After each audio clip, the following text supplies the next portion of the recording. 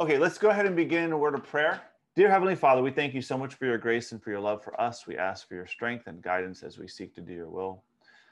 Father, we pray that you would lead us and guide us in all truth. And I just pray for this ongoing situation that you'd give us wisdom and protection and guidance. I also pray that we ask that your spirit would convict people in authority and leadership to make right decisions.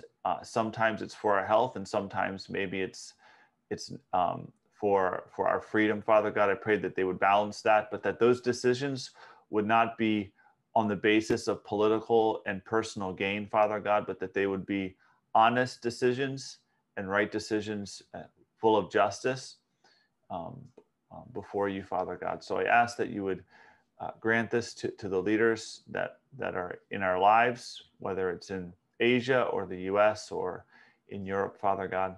And Father, we do ask that you sustain life, that you would end this COVID crisis, that these vaccines would be successful, and that there would be no repercussions or side effects for those that take them. And so we just ask a blessing upon this time now as we study your word. We also pray for ICF as there's a plan for us to open up, that you would just bless and grant success for all the preparation, that you'd give wisdom to ICF leadership, especially Pastor Noel, Father.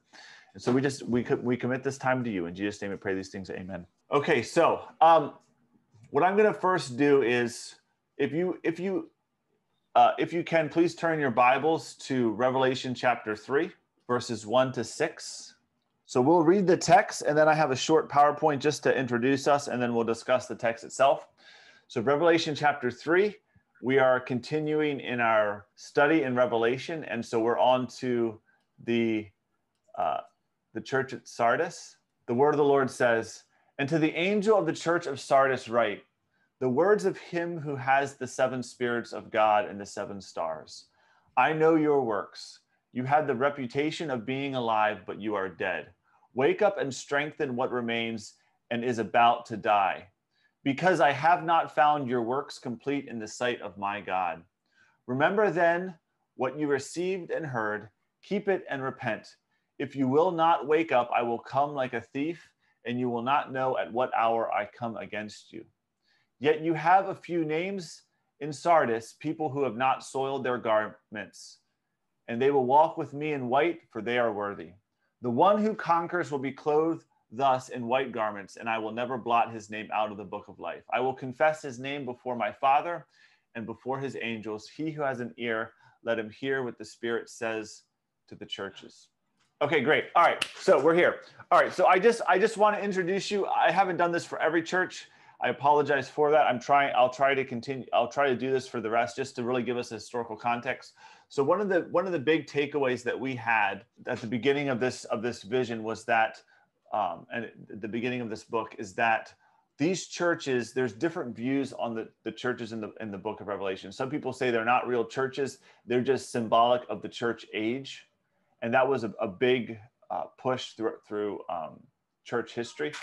But the one thing that we're really emphasizing is that these are historical churches within a historical context. In order to understand what's going on, now we don't lose meaning if we don't understand this, but we can have a better understanding of what's going on in the text if we have a view of the historical and contextual background. So that's not to say that the text is deficient without considering the historical contextual background, but that should be a factor in our interpretation. Okay, so I don't want to take away from the authority of the text. At the same time, I do think that this does illuminate the text a little more. It gives us a little more understanding into the original context, and that helps us to apply it in our day. So just some quick truths and statements about the historical and contextual background of the city of Sardis, and then also the church itself. So Sardis was a city of the Roman province of Asia. The city was destroyed by an earthquake in 17 AD. So this is a church in Asia Minor. We'll have a picture in a moment where that is on the map. It was destroyed by a great earthquake, but the Emperor Tiberius rebuilt it. So you can imagine the debt of gratitude that the Sardis citizens had. And so in response, they built a temple honoring him. This also led to a lot of emperor worship in the first and second, third centuries. And in connection with this, they also have existing gods. The patron deity Sibyl was the Anatolian mother goddess. So this is, now I couldn't distinguish if Sibyl was different than Artemis, or Artemis is just the local name of Sibyl in Ephesus, because they're both mother goddess. I don't know if you can see that, points number 4 and 5. They both are described as mother goddess. So the patron deity Sibyl of Sardis seems to be the similar or the same as Artemis, the patron deity of Ephesus. They're both considered mother goddess, or I guess they could be different ones depending on the city. I couldn't determine if they were the same or not in my research. I did not research it thoroughly, so perhaps there is that answer if you do your own research. Needless to say, these are both goddesses dealing with fertility and success and blessing. And so this would have had a significant impact and temptation for those in the church to be practicing the pagan religion for their benefit, both of their families and also their businesses. So there's a huge there's a huge incentive to be idolatrous and to follow other gods, not just for their personal benefit, but also for social benefit. So this also adds a context as to why I think we're going to see Jesus has some very strong words for the Church of Sardis, and I think that this does help the context as to why the wording is so strong, and we'll see that. Just a map. I have a map here, so you can see all the 7 churches. Maybe I'll keep sharing this each week. So if you can see here, all the churches are very close together. Pergamum, Thyatira, Sardis, Philadelphia, Smyrna, Ephesus, Laodicea. They're all really close together.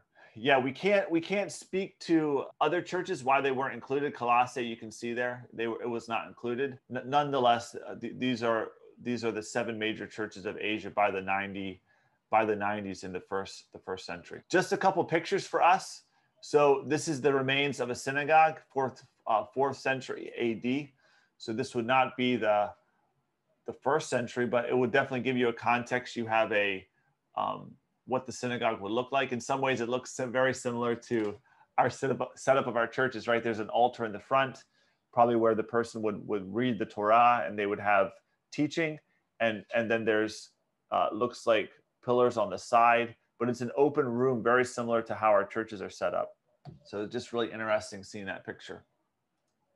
This is the temple of Artemis. So Artemis is in Sardis. That's why I'm thinking that Sibyl might be the same name. I couldn't determine if it was different, but there's this temple of Artemis. And the crazy thing is that this is the picture of what the temple, very large. If you can see a person on the bottom left, you can see how big the temple was and how big those pillars are. They're absolutely ginormous. Obviously, at one point it had a roof, and now it's gone. But if you look here, in the 3rd and 4th century, there's a church. You can see the church. They built the church right next to the temple, probably after the temple was destroyed or was no longer in effect. They built a church right next to the temple. And I think about the words of Jesus in Matthew 16, where the gates of hell will not prevail against his church. And it's just so interesting that they built a church right next to the temple. So crazy. And then you have also the internal picture of the church, and again you can see clearly it's a room that's facing towards the front, where you would have someone speaking or teaching. What are your comments? Let's look first at chapter 3 verse 1. And so I hope that by now we are really seeing a pattern in Jesus's words to the church. So what do we have? What are some observations, some actions, some objects? Who is the actor? What are the statements? What is different than the previous ones? What is similar? So we have a lot of things we can go to. Well, the statement is directed again to the angel or the messenger. So it's really the same pattern each time. So the one who's receiving the action is the receiver of the action is the angel, and it's always with reference to the church. And so here you have the church in Sardis, right? So this is with reference to. And we talked about how the angel could be messenger. So it's not necessarily a literal angel, but it's probably, regardless of how we see this, the point is it's going to the pastor and then it's going to the church. That's the goal. So the message is to get to the church, to the people in the pew. Is it the first time that mentioned the 7 spirits of God, or was it mentioned before? I couldn't. I think it's been mentioned before. I'm trying to reference it. Where? Earlier, I don't know. I'm just. The 7 stars. Right at the beginning, wasn't it? Yeah, I think so. I was thinking about it. Someone said it was at the beginning. Who said that? Was that Sylvia? Where did you see that? Me, yeah. I know the 7 stars, but not the 7 spirits. If I can find it. I thought we had talked about the fact that there's 7 spirits represented the one Holy Spirit in the. Wasn't that at the beginning? I remember that we discussed about that, but I'm trying just to find the passage that. Chapter 1, verse 4 should be. The introduction to the book. The introduction. There you go. There you go. I saw it. Thank you. Thank you, Tim. No problem. And so what's significant is that this vision is going even back to it's going beyond the vision, back to the beginning. So what I really want us to see is that when we read Revelation 1 through 1, I believe it's 20. Yeah, 1 to 20. This is the guiding. This is the guide. The rest of the book. So this is the rest of Revelation. So you're going to have these statements continuing to come back again and again and again. So we have to have this in one way. We have to have this pattern, thinking about the concepts, the constructs in this part as going throughout Revelation. So we have the Holy Spirit, and then we also have the 7 churches, right? So this is the 7 stars. The 7 stars are not the 7 churches, but the 7 messengers, right? And notice here, since you may highlight this is possession. So who is in control of the 7 spirits and the 7 messengers? Who is the one over them? Who has possession of them? Who has control of them? More specific than God, though. Jesus. So we see that what we can say here again is Jesus is sovereign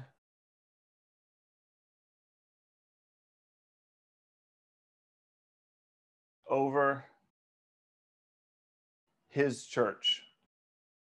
Okay, and so when I say sovereign just means the authority. Sovereign refers to kingship. So that's what we need to be really identifying here, that what Jesus is telling the angel of the church of Sardis, the words that you're recording here, the words that you're sending, so this is the second portion of the object. Those words are the words of Jesus. They're Jesus's words, and Jesus is the one who is sovereign over his church. So if ever there is words that they have to listen to, it's these words. And again, they're writing the words down. And I just think it's so significant that it's not an oral message. It's not an oral message, but a written message. And if something is written, it can't be changed, right? We can change an oral message. We can corrupt an oral message. It's much harder to corrupt a written message. There is something to be said as to why our Bible is written and not just oral stories that are passed down. It is something to be said of why we are a written culture and how that writing something down protects the message itself. Again, he says he knows, right? He knows. This is a a knowledge statement, right? And what he knows is their works. So we have number one, the big thing is that he has this knowledge statement. What else do we see here? That the church is a lively church. Can we say outward? Mm-hmm. Yeah. So no. So there is this reputation of being alive. So I think a big thing here is an outward appearance of life. Yeah, I guess I meant it in quotations, lively. That's why, Luigi, that's why I'm so irritated with, I can't see your face, because I would have picked up on that. So I apologize. Gotcha. But so there's this outward appearance, but in reality, what's the reality? Even though there's this outward appearance, what's the reality, Luigi? They're spiritually dead. Yes, excellent. So this is the actual state. This is the real state. And so the reality is that they are dead, and we can say this, yes, we can use that symbolism, because like they're physically alive, but they're spiritually dead. It's not a literal deadness, it's a spiritual death. Spiritually dead. Everyone see that? I was wondering, the church know that they're dead. I'm telling you, they don't. How can we know that they don't, Noel? What, Pastor Noel, what would tell us that they don't know what's going on? What's the clue on the board, if you can see the clue? Because they have found their works are not complete. Yeah, but what's the specific statement that tells us that they're not self-aware of their condition? Yeah, okay, yeah, that's their reputation, other people, but I'm saying, what's the clue that they don't understand what's going on? There's a statement. If you're not awake, you're asleep. They're not yet self-aware. This is a command here. This is a command. This here is telling us that they're not self-aware of their condition. Does everyone see that? Mm-hmm. That's really dangerous, though. I mean, I wonder. So dangerous. How many churches today are like, they seem to be alive. They have the reputation, I mean, when you say they have a reputation, meaning they may be the people in the neighborhood, or their testimony is good, but God knows more than we know. Yeah. They may be alive and big and maybe mega. Yeah. But they're dead. Wow. No, it's really true. Yeah. I agree with you. I mean, how can we know? Yeah, I think that's so profound, and I think that there's so much truth in that, and it's scary. It's really scary because they're not self-aware, and their inward condition. This is their inward condition. It's scary. And so, they say recognition is the first step to recovery, right? Recognition, awareness. If we're not aware of our own sin condition, there's no way that we can repent. There's no way that we can have true revival. That's true. And so I really think that there is something so deep and so true that genuine repentance. So let's just define here. Genuine repentance reveals, first, real self-awareness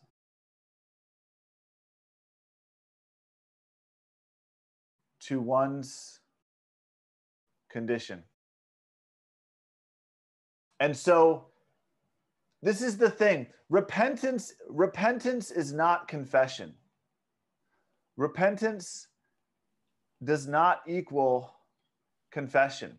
So this is something that we need to consider in our own lives as a church.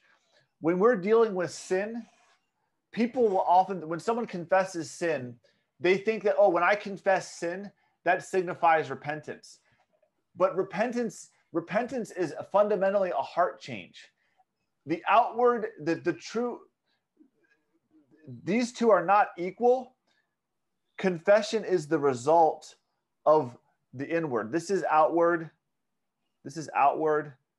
This is inward.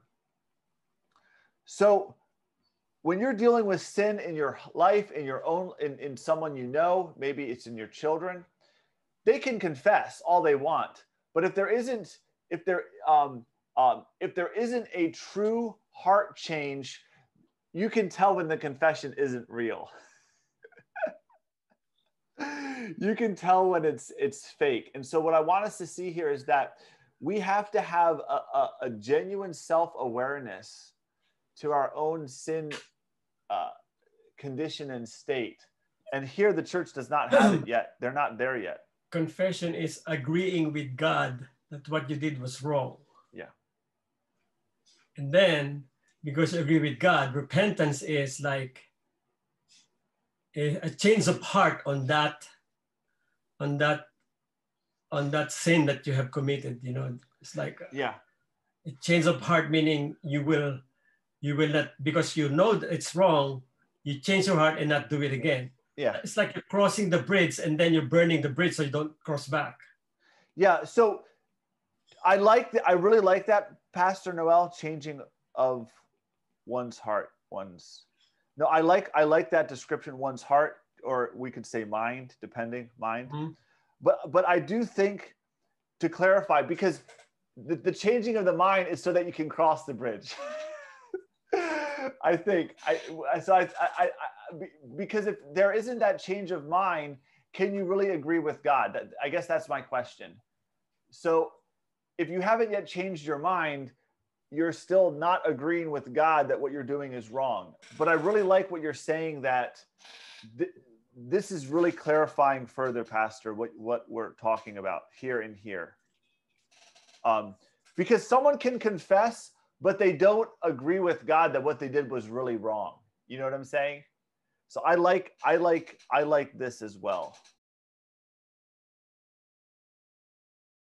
But I think it goes beyond just knowledge change and attitudinal change.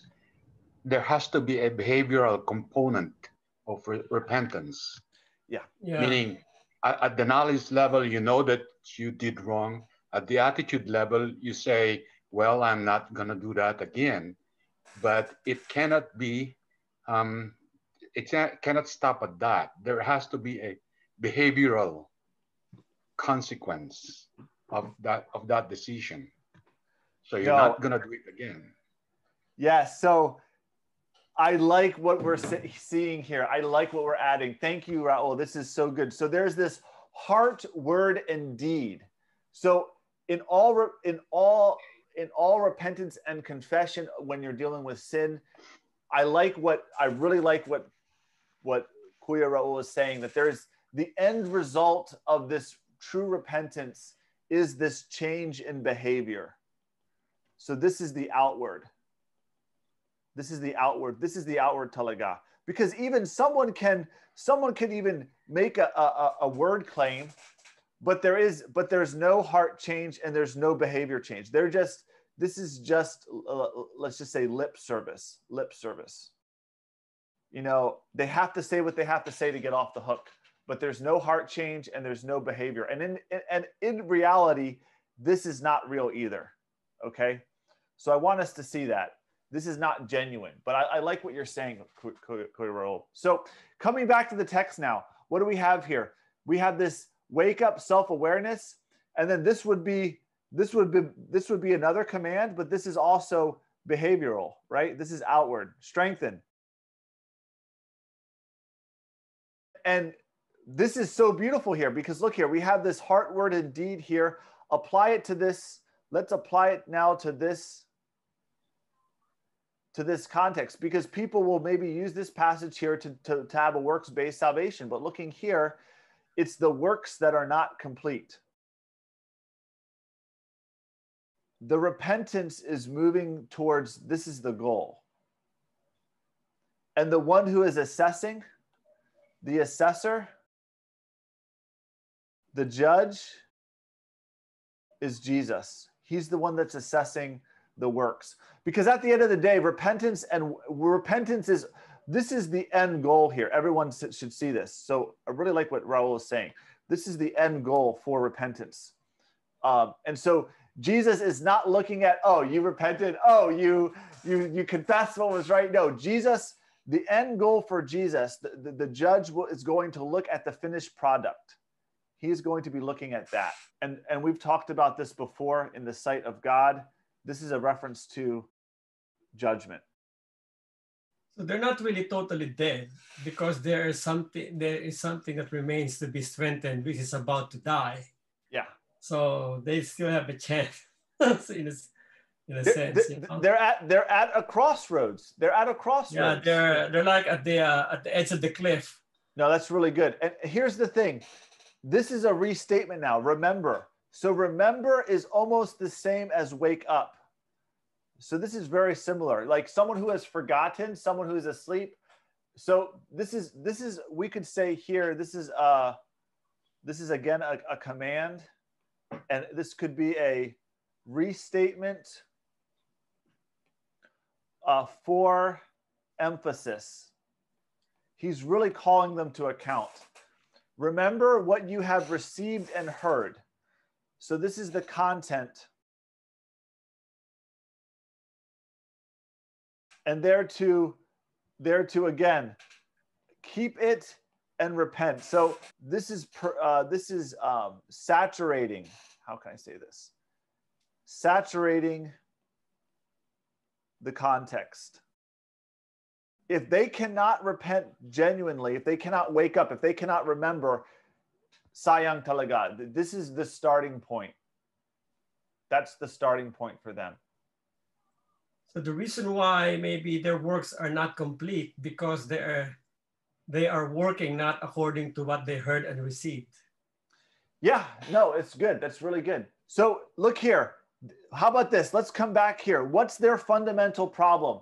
What I want to argue their fundamental problem is what Pastor's saying, is that they're focusing on the outward, not the spiritual. I agree with that because of the word reputation. Yes. That is the big. I think that's what happens if the church will just think about their reputation to the community other than their reputation to God. Then that's where the problem starts. But here's the crazy thing. The craziest thing is that they have this reputation, but at the end of the day, it doesn't matter about the reputation because it's the one who knows that matters. So there's only one opinion that matters. That's true. Exactly. That's true. That's why the word know is very, in itself is very profound. It's not just knowledge in terms of knowing facts or numbers, but it's more insightful. It goes beyond just, it's probably more knowing as opposed to knowledge. Yes, no, so and I like what you're saying, Raul, and at the end of the day, the word knowledge is somewhat of a, how can I say it? It's a category that we have. So when I write the word knowledge down, I'm not saying that it's just a general knowledge about facts. And I like what you're saying because this is really a insightful, internal, a true knowing. Let me write this down here. Right. And that speaks of the deity of God. Yes, true knowing, true genuine knowing. And this would be both facts and heart. He knows their heart and motives. So you're 100% correct that, so when I use the word knowledge, and maybe this is just deficient, but I'm trying to help us to think in categories, what is this big idea? And so it's the big idea, what type of action is going on? And so this is a knowledge in a just a categorical sense, trying to quantify how do we describe the sentence, okay? But I really like what you're saying, that when we're getting down to the heart of it, it's so much more than just, it includes facts, it includes, because he has to know their works, he has to know what they're actually doing to assess them, but it's much more than that. not just those outward facts. It's that insightfulness that you're sharing. It's the heart. And even in the heart, it's the motives. No one can truly know someone's motive, right? We can look at outward facts and we can make an assessment, but in the heart of heart, it's only God. And so I like this clarification here. So let's include this clarification here. Yeah, just one other thing I was thinking about, would this connect to when he's talking about the reputation? It's almost as like when he says, you've already received your reward. If you do something for the pleasing people, you've received your reward. And you're not going to receive the reward from God, your Father, right? Yeah. So right. That is a phenomenal cross reference. So Matthew chapter 6 verses 1. I'm gonna mess this up. 1 and following. This climaxes in the Lord's Prayer, but there's this pleasing of man versus pleasing of God, and that's what you're talking about. That's you can go deeper in this study on your own. But that would be an excellent cross-reference. Thank you, Silvio. That is phenomenal. That's a phenomenal statement. Connection, I should say. Phenomenal connection. I think it's outward versus inward. And there's many passages. It's not just that. You think of David, man looks on the outward appearance, but God looks on the heart. So this is a biblical theme. This is a biblical theme. It's also a theological truth. So we're talking about eternal statements that are true concerning God, concerning God's will and desire for mankind. That's what when we're saying theology. This is a theological truth that is eternal. That is that God looks beyond our outward and into our heart. And when we look at anthropology, the study of man, man is always looking at the outward. Because that's all we can see. We're physical, right? We cannot look beyond the outward. We can make assessments upon the inward, but at the end of the day, we are physical, finite beings. Only God is infinite and can look beyond the physical into the heart, into the soul, into the spirit. Excellent. That's a judge. Judge is the only one who's qualified to judge anyone. Yeah. So judge. That's this theme of judge. And I think that we're going to see this theme throughout Revelation.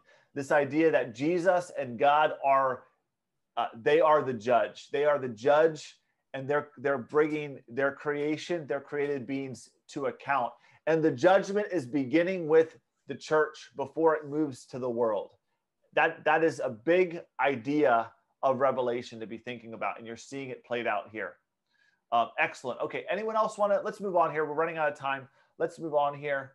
Another thing, Tim, I just want to make one more point. I think what reminds me here is like we have a tendency to forget. All of us have a tendency to forget and a tendency to sleep.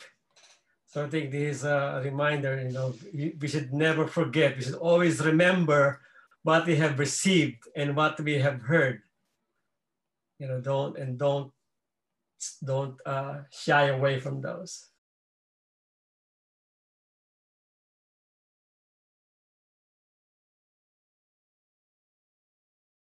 No, that's so profound, Pastor. And I think that is, we have to be so much on guard. We are in a spiritual warfare until Christ returns, until we receive our glorified bodies. And for us we have maybe a big spiritual success, and then our tendency is just to relax. Let's use that word. I like that word, relax. Oh my goodness. That's a good chill. Chill. Yeah, that's right. Chill. Sit on your lazy boy. Oh my goodness. Oh my goodness. So that's really good. Excellent observations today. I'm really enjoying this. Okay, let's go down here. Okay, so what is the warning here? What is the warning here now? If they don't repent, what's going to happen? So there's this warning here that Jesus is going to come against them. Yeah, I think he's saying, I'm going to come, and how do you want me to come? You want me to come for you or come like a thief? Yeah. Yeah, this is a conditional statement here. And this is it. This is the condition is that if you don't wake up, I'm going to come, right? And Jesus knows all. You won't know when I come. You see the wordplay? You will not know the hour that I will come against you. And this is really scary here. This is in judgment, in opposition. It's the comparison is we could say comparison, or maybe manner is better. Manner. The manner in which Jesus will come is like a thief. No one knows when the thief comes. No one knows when the thief comes. The thief doesn't make an appointment to your house. No. No. And this comes back to the point of that we have to live. This is similar to what Noel was saying about living vigilantly, living on guard. That's acceptable. That's acceptable. On guard. Now look down here, verse 4. This really, so here he's coming against you, and the you is the church. It's in the singular, so it's probably referring to the church. The church is also singular, so here the church is also singular up here, so that's the connection. Singular and singular. This is also singular. But this is not a corporate punishment, so the righteous will not suffer with the unrighteous. And so this assures us that that Jesus is fair, that not everyone is corrupt. And look at this. I still have a few names in Sardis, people who have not soiled their garments. So how can we describe this? What's a way for us to describe soiled? What's one or two words?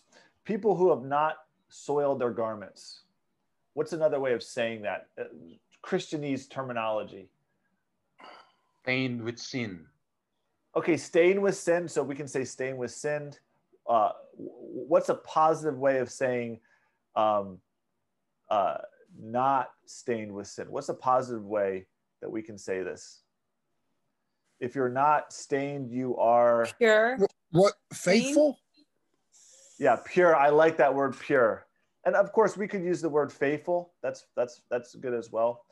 But looking at this Holy. phrase, yeah, pure or holy is really the best idea, I think. Who said pure? Who was that? Who was that masked woman? Your wife. I know. That's what I thought. Call out. And look at this. Think about this. Those who fight to keep themselves pure and holy in this life, look at what the promise is. Look at the promise here. The promise is that they will walk with me in white. What is another idea for this here now? Walk with me in white. We've talked about this before. Maybe the connection, I'm asking too much. But thinking about the biblical theological perspective, going back to Genesis, we had sermons in Genesis. What's the big statement here? What's the description here? In Genesis, what does God do with the man? That's really significant. So this is in many ways a fulfillment. If someone is obeying God, they are. Okay, yes, but I'm thinking walking with God, right? We talk about that man walk with God. So we see Enoch walking with God. This is referring to divine presence, is what I'm trying to get at. Divine presence, the presence of God. And so this is literal. One day, we will literally walk with Jesus. Maybe that's not so profound. maybe it's not, for me, just thinking about, we're doing a study in biblical theology and just seeing how God's presence left man because of his sin throughout Genesis. And yet here there's this promise that the judge of the universe will walk with people. So maybe that's more profound in cultures where we are divided by class. And so the king of the universe will walk with us. King, judge of universe. I don't know if that's resonating with you. Maybe for me, it's in a new way.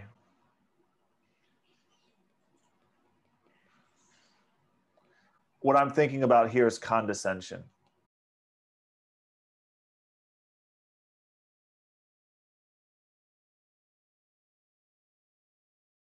None of us, in the ultimate sense, none of us are worthy, okay? So none of us are worthy. We are only in the presence of God by God's grace. At the same time, those who are generally brought in by justification, we have to always be coming back to this paradigm. I want us to see this, okay? This is the paradigm in Scripture, okay? So when one thing is accented, it implies the rest. Is everyone tracking there with me? So here, the focus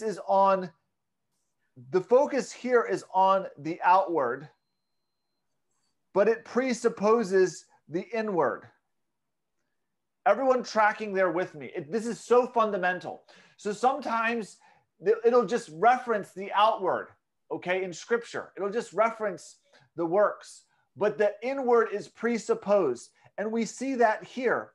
Reputation of being alive, but are dead. And so the opposite could be true. Maybe you have a bad reputation outwardly, but inwardly you're alive, okay? Because God doesn't care about the opinions of man. The world is going to be forever against us, all right? So here, this is not a works-based salvation, but a reality of this process that has happened in their lives. A heart change, a change in your words, and then a change in your action, in your behavior, okay? I want everyone to see that, okay? Whenever you read Scripture, you have to have this paradigm in your mind. I would just write it down, take the picture, and just hardwire it into your thinking that when you see this statement, the rest are implied, okay? Or if you just see this statement, the others are implied as well, okay? You can, when you're looking at a structure, okay, let's just say a house, all right? This is such a weak diagram, okay? This is a house. You can talk about the roof. If we just talk about the roof, a house is implied. If we just talk about the foundation, a house or a building is implied. If we talk about windows, I have nice windows in my house. Or you can just say, I have nice windows. Well, Tim doesn't have a house. I don't know if Tim has a house. No, obviously, if I'm talking about my windows, I have to have a house.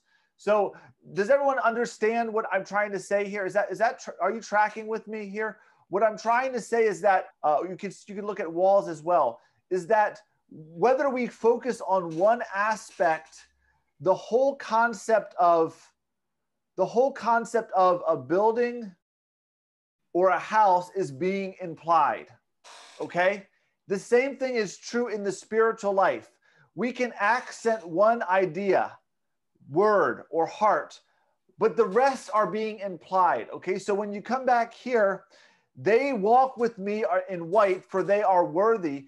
The worthy is accenting their good works, okay? But this is not a works-based salvation. This is just focusing upon the outward. Is everyone tracking there with me? Okay, lastly. So this is one promise here. We have two more promises, more than two more promises. We have three more promises.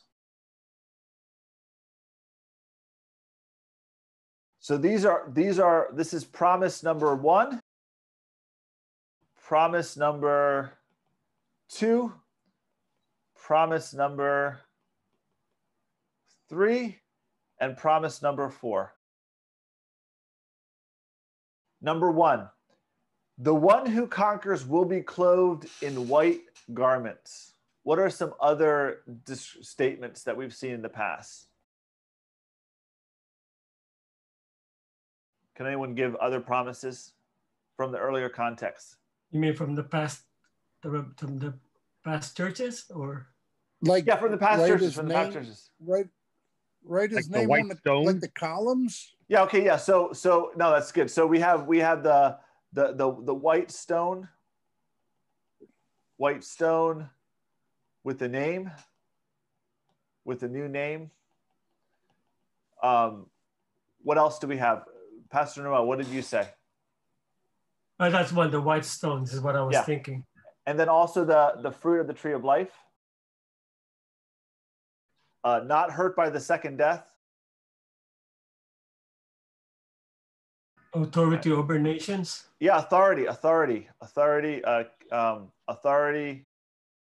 over nations. Anything else? I think there might be one more. Maybe not. Maybe that was it. I think maybe we got them all. What about the manna? Yeah, the hidden manna. That's what it was, hidden manna. So what I want us to see here is that this is not like, okay, only in this church. This is why it's so important for us to be thinking about. It's not like Jesus is like, those people that are faithful in Sardis, they get the white garments, but they don't get the tree of life. Okay? You see what I'm saying? Like, this is not a situation where Jesus is divvying up different rewards here. And some people get certain rewards, others don't get others, and you kind of lose out. It's like, okay, you kind of lose it. You'll be walking around naked. You get the fruit from the tree of life, those in Ephesus, but you don't get the white garments. Okay, the church in Smyrna, you're not going to be hurt by the second death, but you could have your name blotted out of the book of life. That could happen. Is everyone tracking with me? So what you're saying is has Jesus divvied them up just to kind of give each taste of what they will get? It's not that you'll only get that, right? Exactly. Okay. Ding, ding, ding, ding, ding. We have a winner here. So what I'm trying to see is that it's not that you're going to get one thing and not the other. It's that those who truly conquer, you're going to get all of these things. But each, how can I say it? It's for like a literary, I don't want to say literary effect because Jesus is speaking, but it's for effect. It would kind of be, if I'm speaking and I just, okay, repeat the exact same thing to the next church, and repeat the exact same thing to the next church. Okay, it's not written like that. So we should not think about these as just specific rewards, but in reality, we are all going to receive all of these rewards, and it's just for. This is such a deficient way of saying it, but it's the way this is written is in some ways it's for a literary effect. It's a literary device. Okay, is everyone tracking there with me? Could you say that it's possibly specific to what he's saying per church, that it may relate to something that they're doing incorrectly, or? Yeah. So for example, yeah. So no, that's good. That's a very good, and that's what it is. So for example, it's not that Jesus is just, we talked about here that this is just accenting certain things for their context. And so in the same way, that's actually a better way of saying it. Remove the literary device. I don't want to say that because it's making it sound like John's creating this. Let's just say this. Jesus is, and I'm going with what Luigi said. So I really like what Luigi's saying. What we want to say is Jesus is accenting specific rewards as a motivation. There is a motivation aspect here. So it's not that others are not going to get these rewards. He's accenting specific rewards that would be a motivation to them. So perhaps there was a historical context where people walked around in white garments and they weren't dirty, and maybe they wanted, whatever it is, Jesus is accenting certain things for the sake of that church, but we're all going to receive this, okay? All of us will never have our names written out of the book of life. for all of us, Jesus will confess his name before the Heavenly Father and his angels. And we know that because this is true in Matthew chapter 10. This is for all Christians. So that's one proof as to how we know that it's not just for a specific context. This is a restatement from Jesus's teaching. And of course, it makes sense because Jesus is the same speaker. Okay? Everyone tracking there with me? So what I want us to see here is that all of these rewards we should be thinking about as receiving. The same thing for here, especially for here. Here. All of us, what I'm trying to get at is this. There are some doctrines, there are some theologies in our evangelicalism that will say that only those martyrs will reign. Only those martyrs will reign. Only those who suffer or they're faithful in this way, they receive this special reward. So really they're saying that these are specific rewards for specific people, but not all of us receive it. And I'm saying that's a bad interpretation. It's incorrect. Okay, I want us to correct that idea. Is everyone tracking there with me? Okay, we're going to end on this. He who has an ear to hear, let him hear what the Spirit says to the churches. And I'm going to repeat this. Blessed are the ones who read and those who hear and obey. And so our job is not to judge other churches. Our job is not to judge other people. Our job is to look at this and say, is any of this true? Are there sins in my life that I am that I'm sleeping to, that I am allowing, I am ignoring? Am I the one that needs to wake up? Okay. I'm not saying you are. I'm saying we need to assess ourselves. Does this in any way refer to our own life? Are our garments soiled? Are we pure and faithful? Are we pure and faithful before God? If not, remember what you have heard and received, keep it and repent. If not, wake up and strengthen what you have and what remains. So that is the challenge for us today. That is the challenge that Jesus has, he had for the church of Sardis. It might not apply to us as a church, us as individuals. It might apply. I cannot confirm or deny. What I can say is this. It's never too late. Our response should always be repent, believe, and then change, moving from the internal to the outward and ultimately in our behavior, as Raul mentioned earlier. And so with that, I will close our study. I hope it's a benefit to us. And I hope that I hope that we're really seeing how Revelation has incredible bearing so far in the church. It has an incredible bearing. Amen. Application.